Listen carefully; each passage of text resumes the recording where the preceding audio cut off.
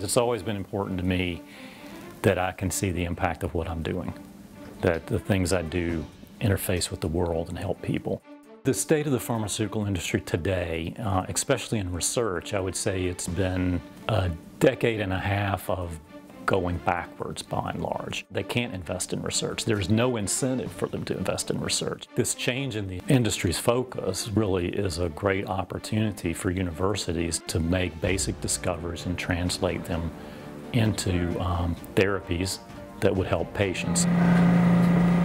The center was created to carry out collaborative science with faculty across campus, but a lot of them are from the medical school.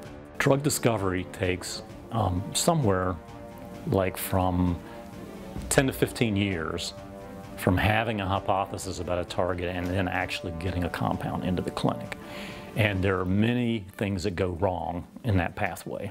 So I think it's critical to have a close collaboration between chemists like myself and the biologists, but physicians seeing patients. The juxtaposition of biology and chemistry is absolutely essential to drug discovery.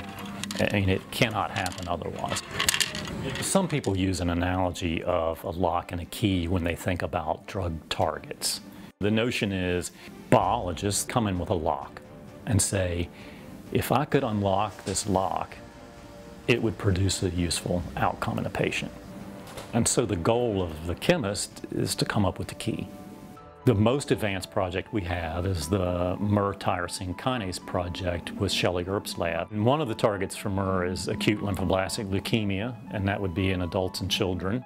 About 85% of children are cured with chemotherapy, but the problem is that they have lifelong neurological cardiovascular damage from the chemotherapy.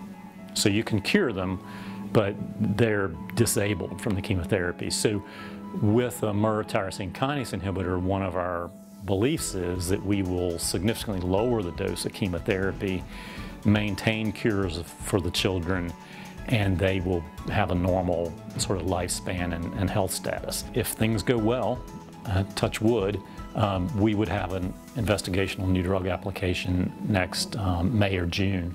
And shortly afterwards, hopefully have a clinical trial starting here at UNC in adults and children with leukemia. I don't count chickens, right? So I'll be proud when the compound's in. When I see the results from the clinical trial, I'll be proud. Right now, I'm hopeful. But I'll be proud when we have, and especially not just for myself, but I'm certainly proud of the people that I've worked with and what we've been able to accomplish.